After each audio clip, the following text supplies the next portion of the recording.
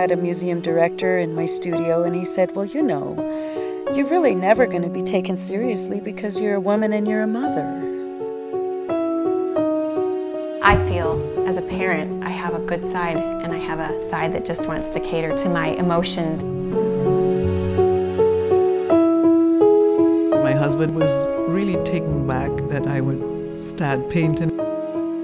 Why would you spend so much time on something that there was really no monetary gain?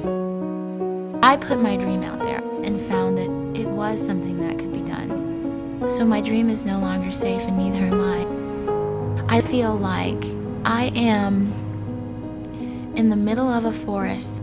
There are no paths. I have no companions, and I hear wolves.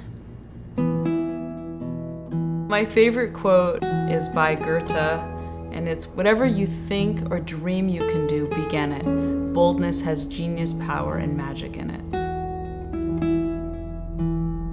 The life, to me, is art. You know, you live this art. The whole thing is art.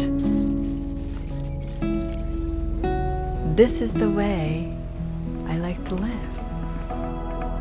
It's a calling, and the call keeps getting louder, and I have to answer it. I have a right to be here in my studio doing this, and it's good. It's good for my family. It's good for me.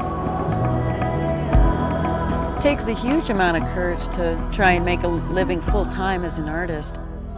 She says to us, art is always a risk, and sometimes it's a risk you gotta take. A lot of people, I'm sure, would be like, who does she think she is? But, you know, when you succeed at it, you can just smile and say, well, that's who I am.